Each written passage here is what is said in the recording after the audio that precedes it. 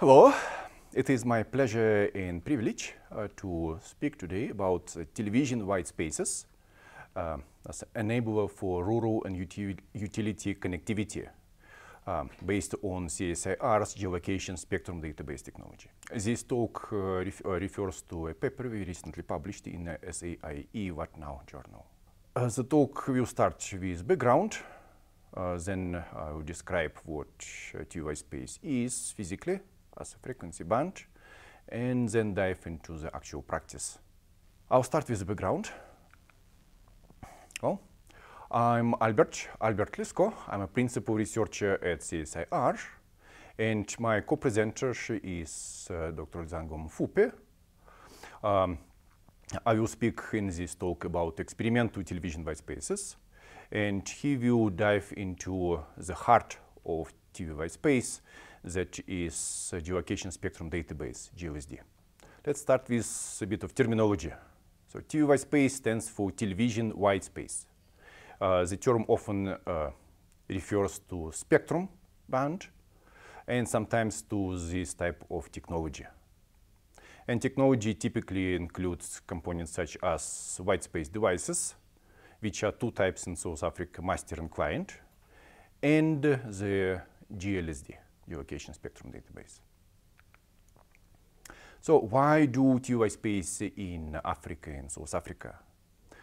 Well, because we need communications, and TV white space offers best coverage and it penetrates well through vegetation and walls, so it suits well our geographical conditions, which are demonstrated with this picture. Also, because TV white space can serve a significant portion of our population. I'll show it later. We did a survey, a small short survey, to see the interest in TV white space as a technology. So our respondents were mostly SMMEs, and 93% of SMMEs showed significant interest in learning about TV white space. And only 73% consider themselves as not very knowledgeable or to medium level of understanding of TV white space. Where did it start from for our research group? It started around 2009-10 with work on cognitive radio, which then dived into the actual TV white space work with trials, helping ICASA with regulations, working on technology, doing laboratory and field measurements, and of course working on geolocation spectrum database, GLSD, which was late certified, and now our national regulator, ICASA, uses it as a national system. Now we are working on various add-ons such as spectrum sensing network, expanding GLSD. CSIR done, I think, a very good job and has a number of firsts whilst working on TV white space. Back in 2011, we organized the very first in Africa research forum on cognitive radio. This was followed by first in the world demonstration of TV white space working successfully in the channels immediately adjacent to operational TV broadcasting, without causing any interference to TV broadcasting reception. US regulator FCC even refers to our results in their ruling. And I should also maybe mention very important achievements. CSIR-GLSD is the first and only African-owned full operational geolocation spectrum database. TV white space is one of the many communication technologies, and the best way to provide connectivity to people is by spreading different technologies and applying them in appropriate areas. So some researchers in the US and recently in South Africa did a study and looked at how these technologies apply to South Africa. The results show that up to 41% of our population can be covered using TV white space, which shows that technology has a very viable business case here. Well, where does all of these come from all these advantages. Let's look at the TVWhitespace. So TVWhitespace refers to the portion of spectrum which is actually being borrowed from TV broadcasting. And you can see the traditional channel allocation from channel 21 to channel 48. And this spectrum being reused in the areas where it is not used by TV for communications. Well, one would ask, if there is a TV in the spectrum, isn't it used? Well, research was done a decade ago, roughly, and research showed that well, in South Africa and most other countries, there is plenty of spectrum available for communications, especially in rural areas. If you look at the blue areas on the plot, they show the maximum availability of the spectrum. And as you can see, this applies to entire South Africa, or most of it. If I try to present a summary of advantages and constraints, so it is a frequency band from 470 to 694 megahertz, which offers a very good compromise between propagation losses and reasonable, not too large antenna size. The advantages include improved propagation through vegetation, up to 8 times compared to Wi-Fi, and several times wider area coverage than Wi-Fi, which means less costs are needed to implement networks on the ground. The constraints are there, but as our calculations show, they are not significant. Well, here is a direct comparison of TVWhitespace versus Wi-Fi. You see that as the frequency is much lower, this offers a much better propagation through vegetation, as I mentioned, 8 times. And even though the allowed transmit power is lower and antenna gain available is also lower, it doesn't matter. As you can see from this set of estimations, a TVWhitespace band likely offers lower network costs, as it needs fewer base stations to do a network rollout and to cover a large area compared to Wi-Fi.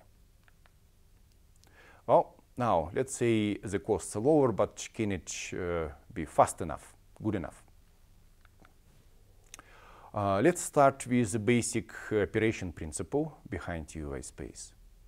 So TVWhitespace requires a constant connection between the base station and geo-location spectrum database.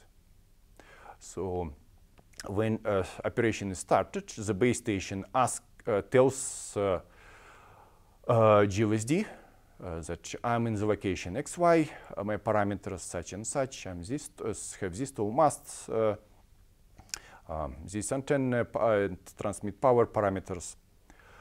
And based on those inputs, GLSD responds with a list of available channels which can be used for communication. Then the base station chooses one or several of these channels and starts doing communications with user terminals, providing internet to the schools, clinics, utilities, and so on. Well, an important aspect is if the channel becomes unavailable for some reason, GLSD informs base station about this, and base station can switch to another channel. Dr. Mfupe will talk more around this. Well, TVWhitespace has a fairly complete ecosystem, including lots of standards. In South Africa, 2 highlighted standards are the most important. Then there is a host of TVWhitespace manufacturers, and here I showed the ones whose devices we had the opportunity to work with. Well, what is the typical pricing? Base stations are around $4,000, the client devices around $500.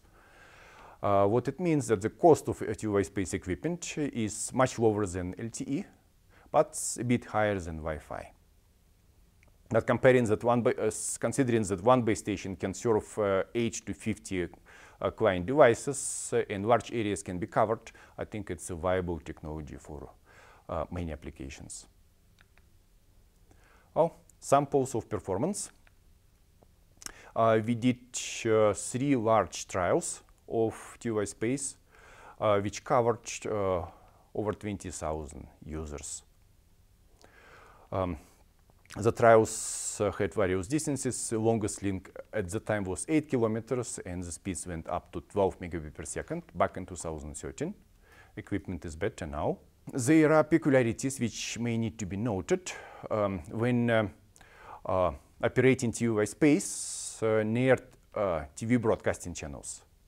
Some, not all, some TVWhitespace equipment experiences a drastic reduction in throughput from being too close to a operational TV channel.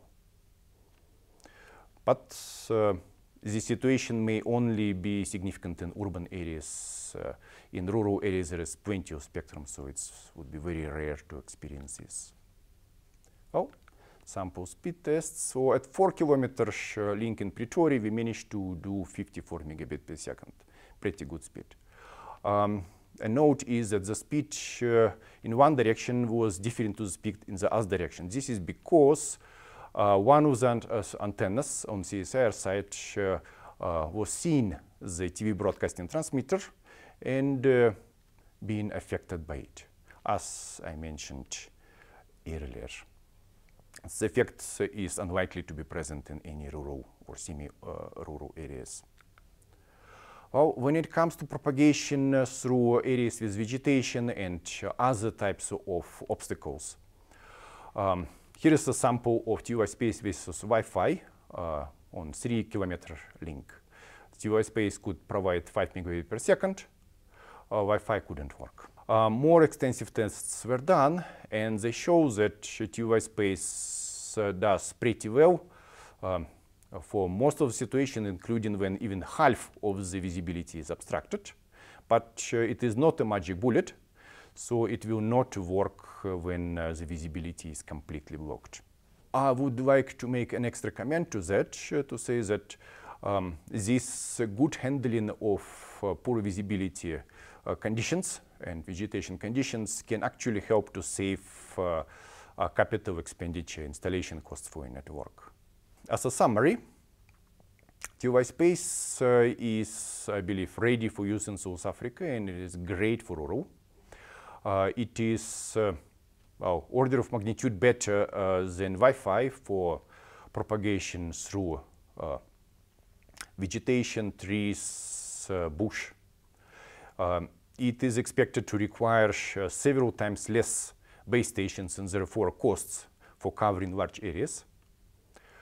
And it is much better in handling near line of sight conditions of poor visibility. The costs are between Wi-Fi and LTE, closer to Wi-Fi. Typical speeds one can expect around 20 megabits per second. Some equipment with good conditions can do well over 50 megabits per second. Well, those were the advantages. Constraints is that TVWhitespace shares spectrum, and for this reason applications in urban areas need to be done with caution, planning the links well in advance and experimenting to ensure minimal effect from broadcasting TV transmitters. All the TVWhitespace cannot be used for isolated point-to-point links because connection to internet is needed. And yeah, I think that's it. Thank you very much. Good day. My name is Dr. Luzango Mfupe. I'm a principal researcher at CSIR Next Generation Enterprises Institution. I'm also an adjunct professor at Nelson Mandela African Institution of Science and Technology. Today, we're going to talk about television whitespaces, how to enable rural and utility connectivity with the CSIR geolocation spectrum database technology. Just to give a background of the talk and motivation why we developed this technology, as we know, spectrum is a crucial national ICT infrastructure resources and should be efficiently managed and optimally utilized. The fourth industrial revolution requires ubiquitous, low-cost broadband connectivity to the information superhighway for every citizen, enabling them to effectively participate in the digital economy. And according to some various research, for example, the report from the World Bank, which says 10% penetration of broadband to the society, it can contribute up to 2.3% of GDP economic growth in developing countries. Okay, so I can give you a timeline of Television Whitespace framework development. So we at the CSIR have been involved in developing the TV Whitespace framework over 10 years as we speak. Early research started in around 2010, 2012, when we engaged with the ICASA, the regulator, and other stakeholders to stage the early deployment of technological trial to prove that Television Whitespace can be utilized without causing interference to the incumbent. So the journey went on. In 2013, we staged a trial in Cape Town. In 2014, we did another trial in the rural setting that was in Limpopo area.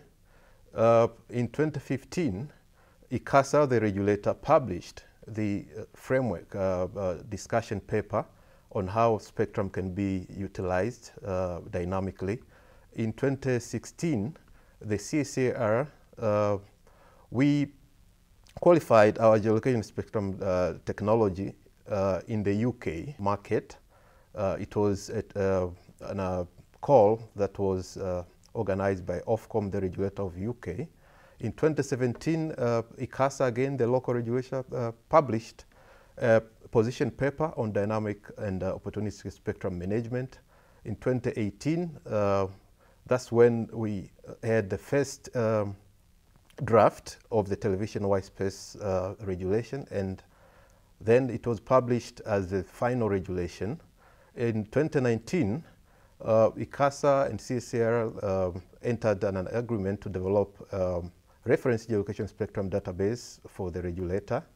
And the first compliant SGLSD, which is a secondary geolocation spectrum database, was developed by the CSIR, which will be used by network operators in conjunction with the ICASA reference geolocation spectrum database. So fast forward in 2020, where we are currently, ICASA published the guideline on how secondary geolocation spectrum database operators can be qualified. And as we speak, there are a number of trials that are taking place. Firstly, it was a trial on the technological pre-commercial observation to see if it is viable economically. But again, there was also a deployment of TV Whitespace networks for combating COVID-19. And all of this, the CSIR is playing a central role because our technology is being used there.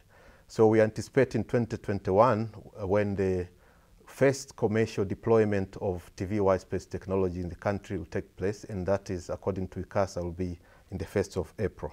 So just to give you the overview of the TV Whitespace regulatory framework of South Africa, it's a, we can say, 3 or 4 tiered framework, where at the top of it, there is a reference geolocation spectrum database, which is used by the regulator ICASA. Then on the second layer, you have the secondary geolocation spectrum databases that will be operated by commercial entities and the organizations to provide spectrum to the network operators on the third layer, and devices and end users sitting at the bottom layer.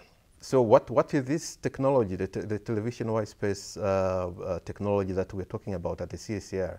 So we at the CSIR, what we have developed is a system called geolocation-based dynamic spectrum allocation, or GLDSA technology. So to give you a nutshell on this, the CSIR have developed a cloud-hosted system. This is a technology which is used to address the lack of affordable broadband connectivity, and the typical use cases are the following. So the first use case is to enable the national ICT regulator, like ICASA, the Independent Communication Authority regulator, to automatically account for usage and allocation of spectrum in real time throughout their respective geographical area of authority. Then we also, in our platform, we enable communication network planners. So we have a network planning tool which dynamically allow planning and creation of opportunistic communication networks and related models of operation that support low cost of access to the spectrum and thereby provide affordable connectivity, especially in the rural areas. And the third use cases, among many, which our technology can enable, is wireless network operators. So one of our technology in this platform can allow dynamic access and sharing of low-cost spectrum and automatically reconfiguration of network devices parameters and when free spectrum is available. So it is a dynamic access nature of spectrum that allows opportunistic type of networks. So we have developed an algorithm that model the technical parameters of incumbent network that are deployed by various actors, for example, Centec and other broadcasters. So we reuse the same spectrum using our approach to check whether that spectrum can be used. So our approach or our algorithm is called carrier to noise plus interference ratio approach, whereby we check different power levels at different locations and see if that particular area and time we can find available spectrum that can be reused or be shared by TV Whitespace networks. To give you a deeper overview of the technology that we've developed, so talking about the regulatory geolocation spectrum database, as I highlighted earlier, this is a technology that we've developed to be used by national regulators, for example, in this case, ICASA, the regulator of South Africa. So this technology we have developed for ICASA specifically, it allows ICASA to manage the national resources and in the context of TV Whitespace regulatory framework, the regulatory geolocation spectrum database manage the secondary geolocation spectrum databases to see if they are compliant to the TV Whitespace regulations of 2018. So each time the regulator wants to see or to check or verify the accuracy of the secondary databases, they use this tool that we have developed to do so. Our second technology within the GeoDSA platform is called secondary geolocation spectrum database, or we call it spectrum switch. So this spectrum switch, we have developed it so that network operators can connect their network devices through it and access spectrum. So this is the central tool in the network management of any dynamic type of networks, like TV Whitespaces ones, whereby every time where there is a available spectrum, the tool will tell the network devices run by network operators that this is spectrum you can use, at which power levels, also management of network devices, as well as checking their compliance to the type approval process that is administered by the regulator.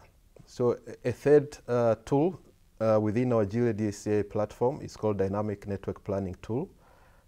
So this tool enables planners of networks to take advantage of our GeoDSA platform with its embedded regulatory functions and all the model that we've built to dynamically check where a network can be planned and placed.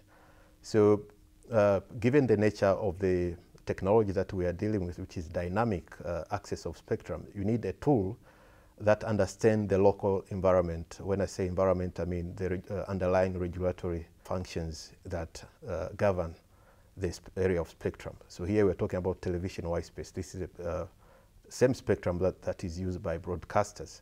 So our planning tool takes into consideration of all the underlying regulations to dynamically allows a network planner to plan a network, which is a competitive advantage compared to other planning tools in the market. So here, I'll just give you an overview of how the entire ecosystem works. You have the RGLSD on top, you have the SGLSD, then you have networks that serve rural areas for applications like farming, smart schools, e-health, and so forth. So our technology has been used and is currently used globally. As you can see, we have a global footprint in Cyprus, in Tanzania, in Ghana, in Botswana, and in UK as well. Our technology is being used by different partners that have entered agreement with us, either for research or commercial purposes.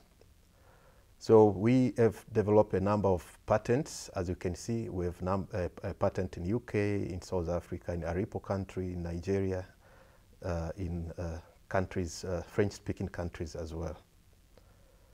This is the value chain of the technology, where you see different actors, including manufacturers, value-added service providers, network planners, network operators, internet data centers, and end users. Potential applications, as you can see, smart village agriculture, vehicular technology, telemedicine, e-education, and so forth. These are the available opportunities at the CSIR, whereby we invite you to come and license our technology or co-develop applications and other use cases.